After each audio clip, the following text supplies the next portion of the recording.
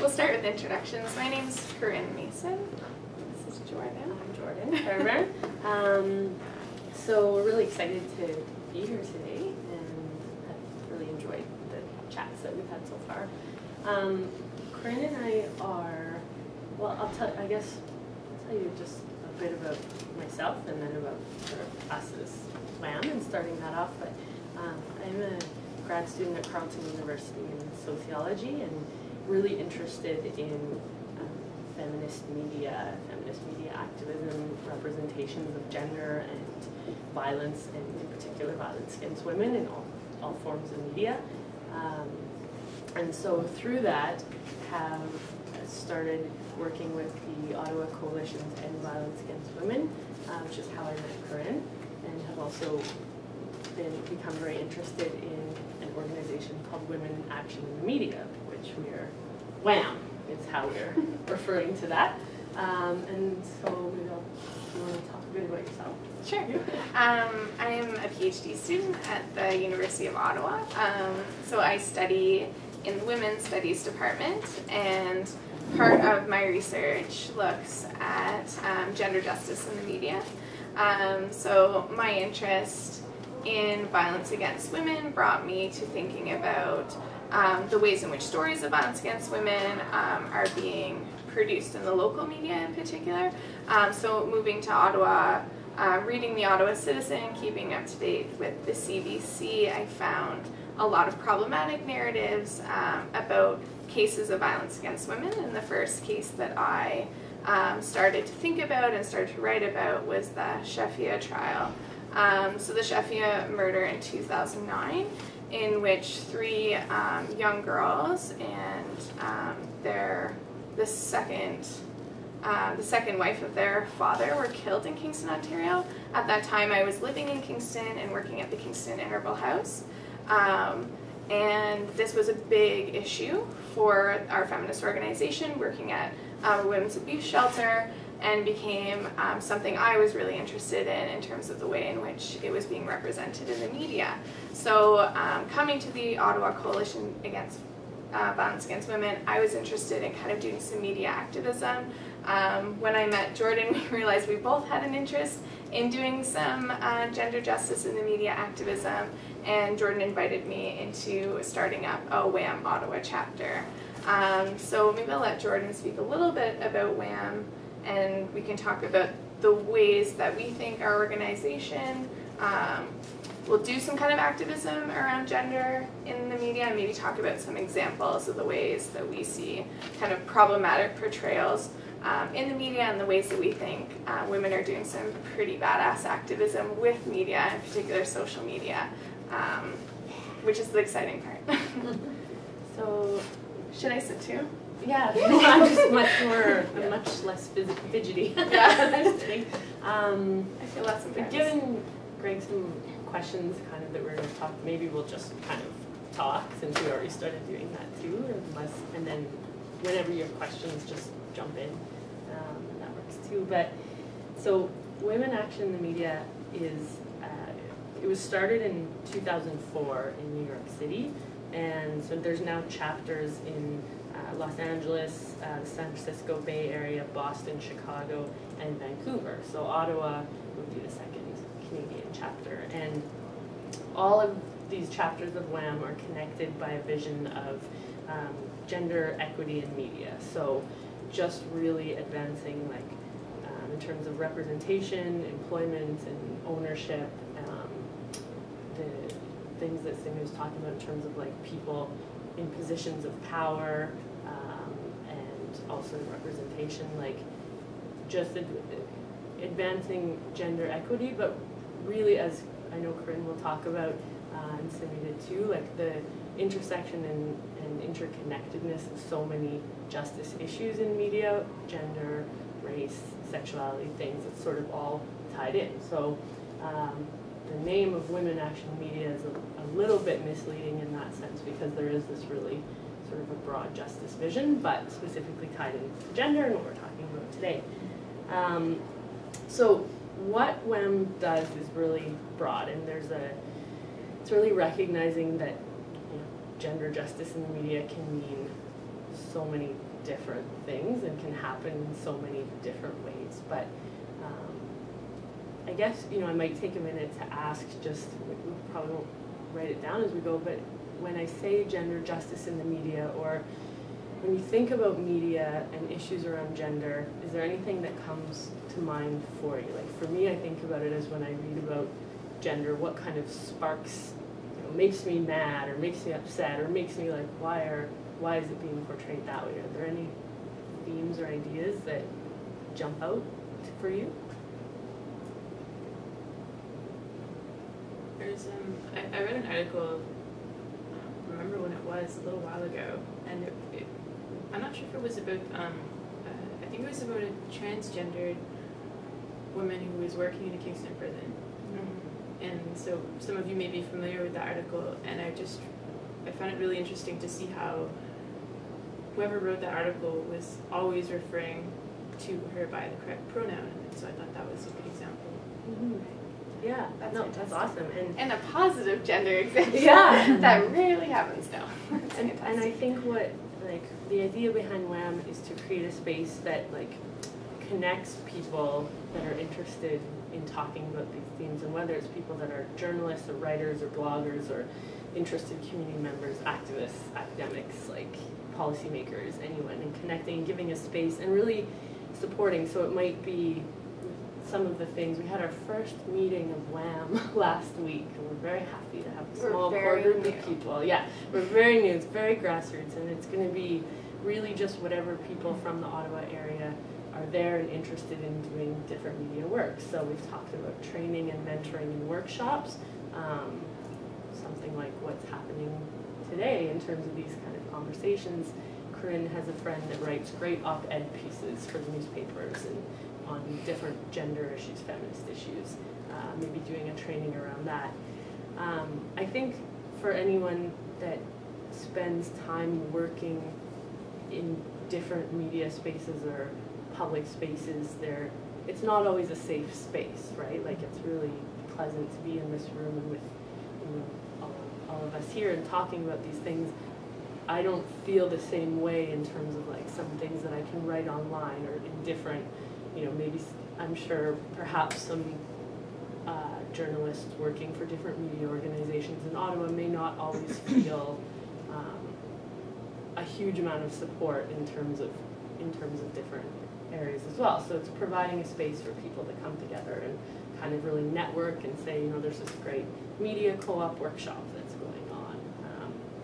There's very cool multiculturalism and media critical analysis going on. Let's promote that.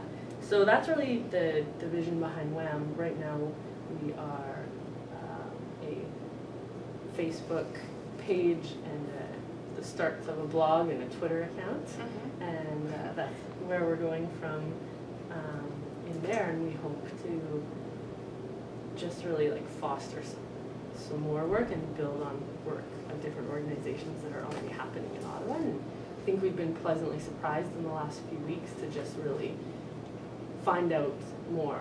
For me, a lot of it's also personal interest. I find being a university student that sometimes these conversations always take place in the university setting, and it's a bunch of grad students talking to each other and profs, and that can be exciting maybe in its own way, but isn't, I don't know, I don't feel that's the end of what should happen. I think there should be a lot more stuff going on, and then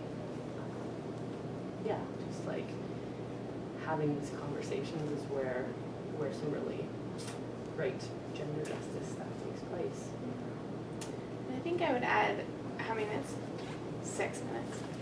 I think part of what brought me to WAM was that a lot of my work in the media has been responses.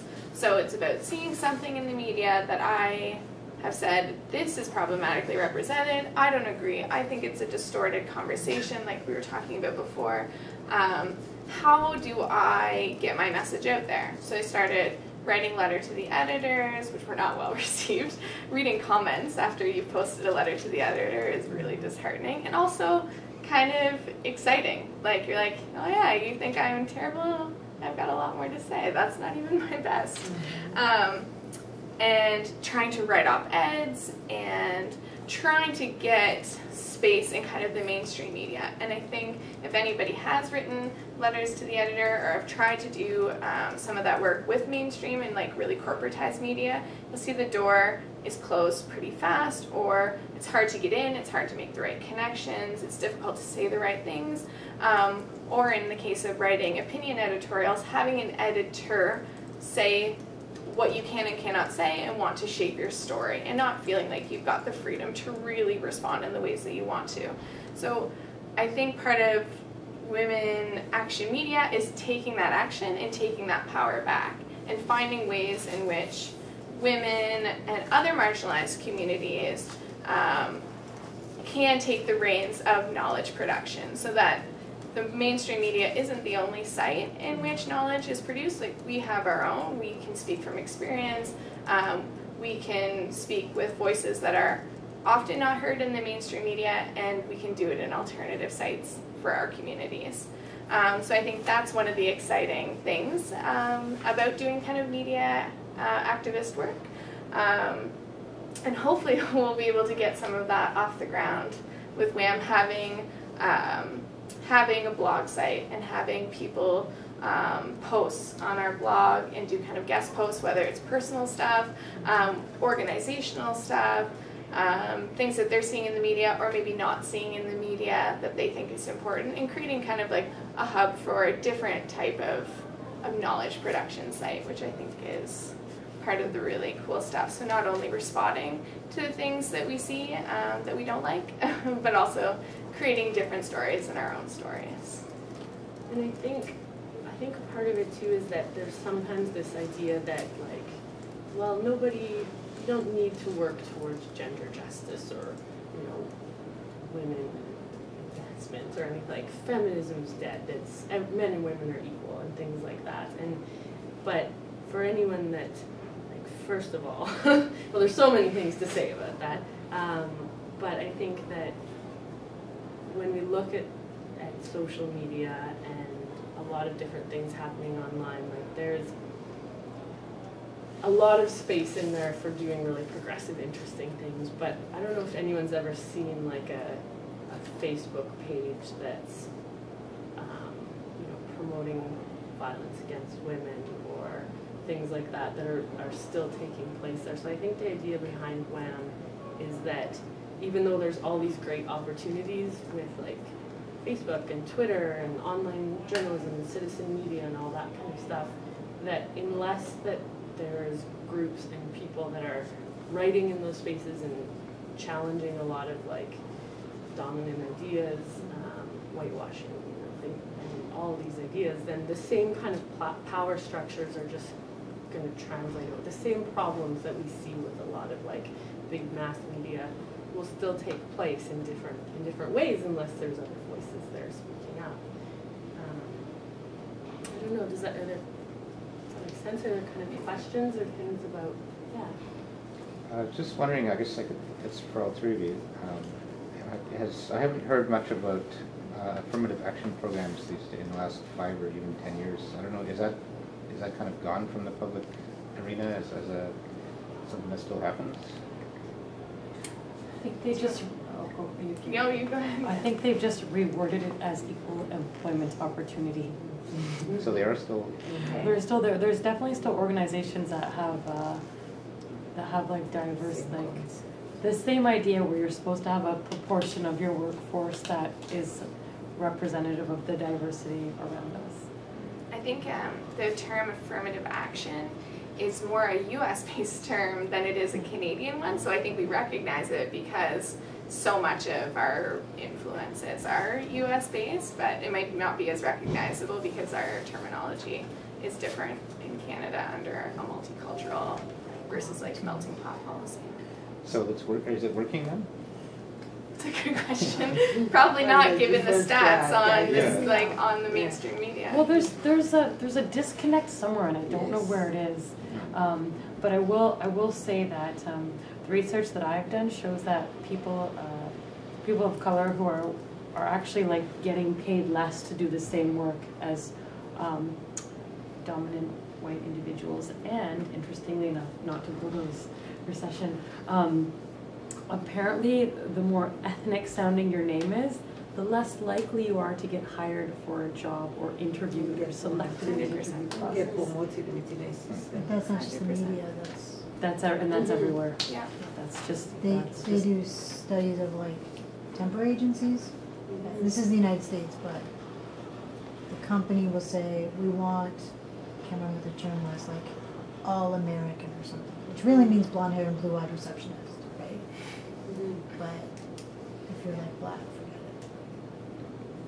So you know what I mean? It just, it's the definitely opportunity to shut up. But then there have been, maybe since then, like that affirmative action stuff.